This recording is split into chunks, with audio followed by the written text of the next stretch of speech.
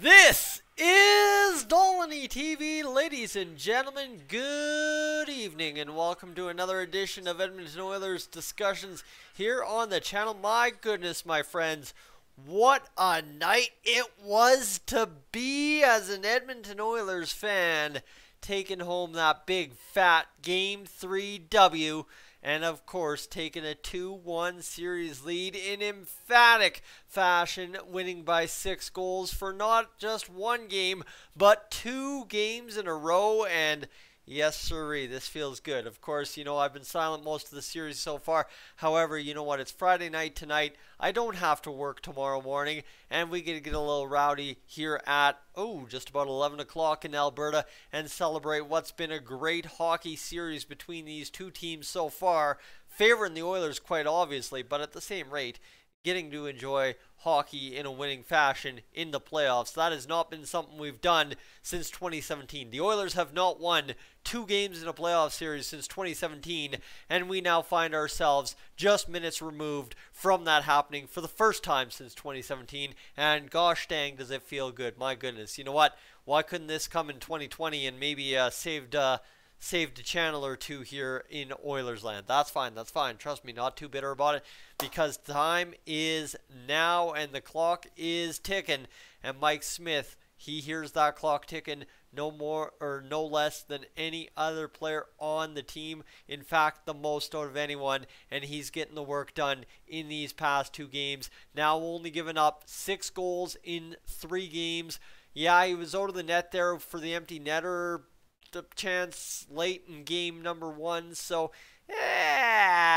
the goals against average isn't quite perfect too, but it's as dang close to 2 as you're going to get for mathematical purposes for you or I on a Friday night at 11 o'clock, considering 90% of you tuning in that are over the age of 18 have probably had a couple of 1s, a 2s, a 3s, a 4s, adult beverages tonight, especially with the Oilers running up a score of 8-2 against the LA Kings on the road. You're not at the arena, and if you're at the arena, it was probably 9 or 10 or 11 beverages, because my goodness, hey, everybody was down at Rogers Place as well for it, so we are cooking. My goodness, what haven't I mentioned? How about an Evander Kane Hat-Trick tonight, ladies and gentlemen? What a fantastic performance from him to get it done, and of course capped off with that perfect assist from Ryan Nugent-Hopkins. A game that, unlike any other so far this playoffs for the Oilers, yes, Game 2 was a dandy, but man, oh man, this game, right? I think I said it best to one of my buddies today. I said, you know, like it was a statement game, that 6-0 game. That was a real big statement game. But when you have a statement game, you know what you need to do the next game? Have another one. Why? Because you don't want to be a pretender like that Rasmus Anderson guy down there in Calgary. You want to be a team that goes out there and shows what you're made of every single time you're challenged. And yes, the Kings challenged the Oilers a little bit more heavily tonight maybe than in Game 2 from what I saw. And you know what? Mike Smith weathers the storm. Yes, he gives up a couple goals. Yes, the Oilers defense doesn't look perfect. But you know what? You don't need to be 115% perfect against the LA Kings. You just need to be 98.9 bulletproof, and you get the job done. And that's what it gets done tonight.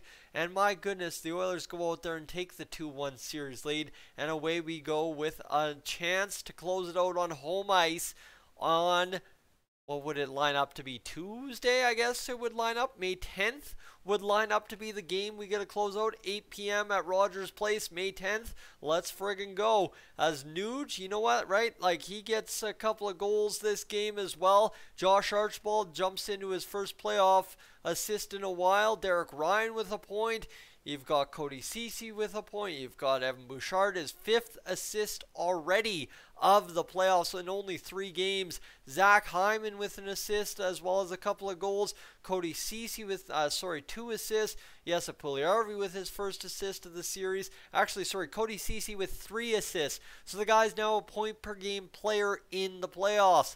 Leon Draisaitl with his first assist of the series and his 3rd goal of the series. Connor McDavid now with 5 assists in this series. Bouchard with 2 assists this game.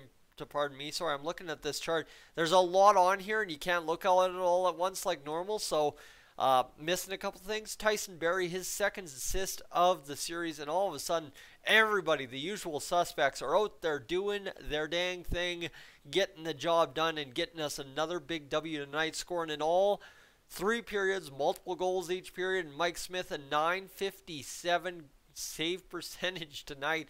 And I'll get you that goals against average for Mike Smith because that's where it's really fun here. If I can get his playoff stats here, postseason please, postseason please. You know what, right? 1 win, 1 loss, 4 goals against, a 2.03 goals against in those games, and then gives up another 2, so it would be a 2.0 or 2.02 goals against average, I guess is what you'd be averaging out to, and an above .940 save percentage with a shutout on the ledger for Mike Smith to start these playoffs. Ladies and gentlemen, my goodness, like I've said, I'm just trying to hone in on the my goodness thing because that's the only thing preventing me from swearing in this video, because I am dang excited tonight and I'm going to sleep well. Not only did I get my new box springs, but the Oilers went up there for a second game in the row and ran up the score against an inferior LA Kings team. This is huge, right? No guarantees yet, but dang, we are getting close. Ladies and gentlemen, I'm Tyson. This is Stolany TV. You don't need to hear anything more from me tonight.